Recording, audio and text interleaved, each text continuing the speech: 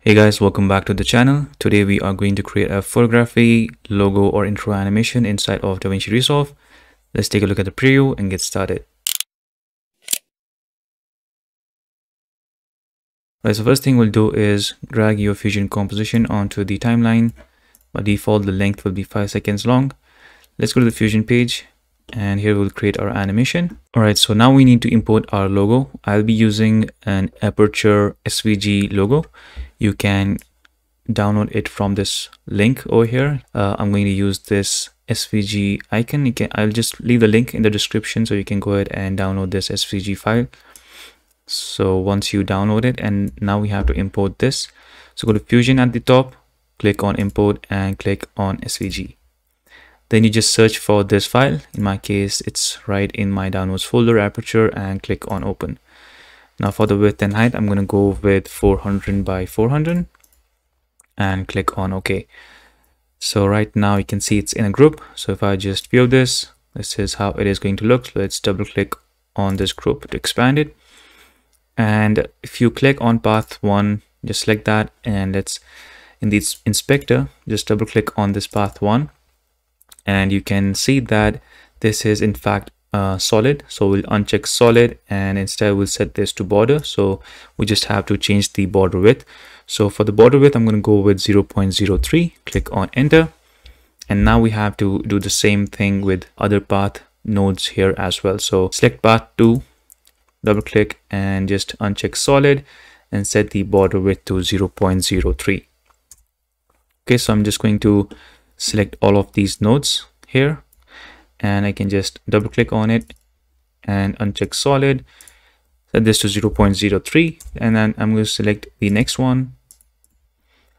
So uncheck solid, 0.03 for the border width, and you have to do this with all of these three over here. So I'm just going to fast forward this bit. All right, so once you are done with that, now we can go ahead and animate this. So let's move our playhead to the very first frame, select the path 1 node over here, and we can animate its length. So let's do that. I'm going to create a keyframe. So let's make sure our length is set to 0. So our shape is not visible at the first frame. Then let's move to 60th frame and set this to 1. If I preview this, this is how it is going to look. Now I can go to spline and easy ease or smooth out this keyframe. So I can click on zoom to fit, select these two keyframes, hit S and hit the T key to get the ease in and ease out values. I'm going to just ease it into 100. So if you now play this, this is how it is going to look. So it's going to start fast and then slow down at the end. Now I want to apply similar kind of animation in all of these parts over here. So what I can do is I can select them all and let's select the topmost path over here. And since we have already animated path 1, all you have to do is on the length, right click, go to connect to path 1 and length. So your path 2 node will have, the path 7 node will have the similar kind of animation. So let's go to path 6 and repeat the process. Right click on length, connect to path 1 and length. So again, you have to do this on all of these paths. So again, I'll just fast forward this part. Okay, so once you do it, then this is how it is going to look. All of your paths will be animated and the easing will be also applied to these nodes that we have over here. So let's create a little bit of scale animation on this shape over here. So after, let's move our playhead to 70th frame, and again on path 1 I can just create a keyframe on size. I can just make it big or small on the size scale over here. So I'm going to create a keyframe on size, move forward to 75 and set the scale to, let's go for 0.5, and let's move forward to 80th frame and set this back to the default value, which is 1.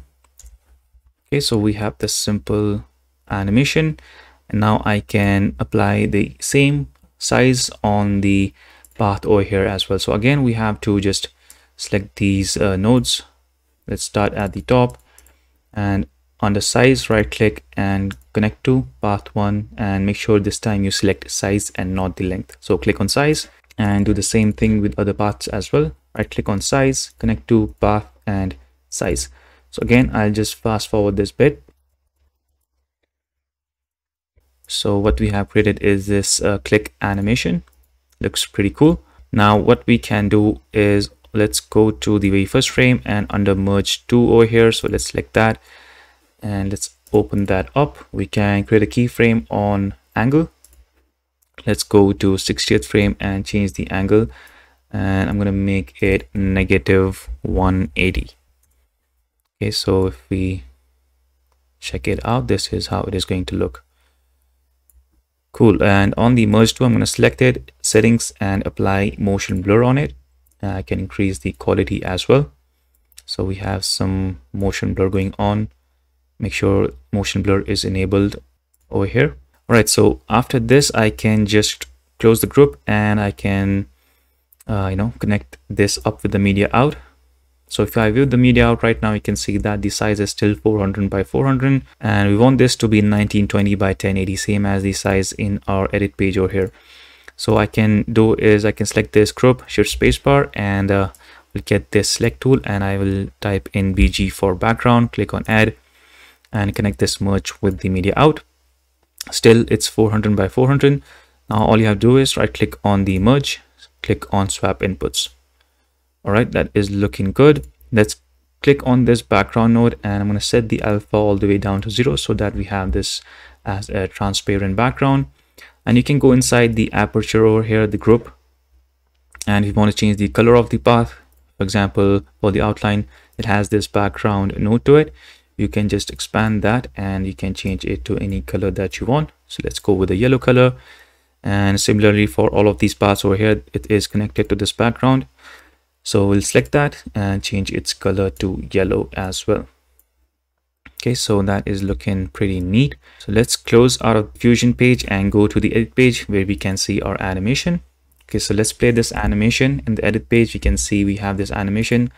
I forgot to apply the easing on the angle. So let's go to Fusion page, double click on the aperture group, and we have this merge 2 over here. We have applied the angle on it, the angle animation.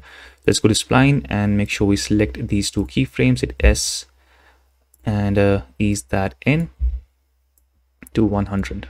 Okay, so our animation should look good now. Okay, that is looking amazing. So let's apply some glow, which is completely optional. After this merge 3, I'll apply soft glow. Click on add. Actually, let's just delete this and I'm going to apply another glow over here. And let's increase the glow size and reduce the glow amount like that. And should have a really subtle glow in your final animation. Right now, we need to create a flash effect. So at this frame, we can add, let's go to generators and add a solid color over here. And I'm going to change the color to white. And I can just zoom into this, and with the blade tool, I can just cut this layer maybe in a frame, or maybe let's do 2 frames and delete the rest of the clip. And if you now play this, we'll have a flash animation like so. And now we can also apply some text. So I'm going to add a text plus to this, and we can type in any text that we want. I'm going to go with some initials such as DR for Davinci Resolve, and I can change the font. So if your text is not filling up in the center of our logo, you can go back to your Fusion comp of our logo over here. And under merge 3 over here, I can just simply increase the scale. And you can go back to edit page and see if the text is inside the logo or not. Or you can just select the text and reduce the scale on this to fit your text inside the logo. We can also apply another sound effect to this. So let's apply the camera click. Let's start it over here. And let's play the entire animation. We'll also have this audio over here of revolver chamber spin. I downloaded these from Mixkit. It's a really amazing website to download your sound effects. That is looking cool. So let's move this onto a new track, and I can also apply a background to this. So let's apply some background, and I can just scale it up like so. And now if you play the animation, So after the click, we have an image visible. You can apply some animation to the image as well. So you can create a keyframe on zoom and go to the end. So let's make sure it matches the length of the Fusion compo here. And I can just increase the zoom amount like so. So we have a animation on our image as well. So there you go. That's how you can create this photography, logo, or intro animation inside Davinci Resolve. Hope this video is helpful. If it was, then please make sure you leave a like and also subscribe to the channel. Thank you so much for watching, and I will see you guys in the next one.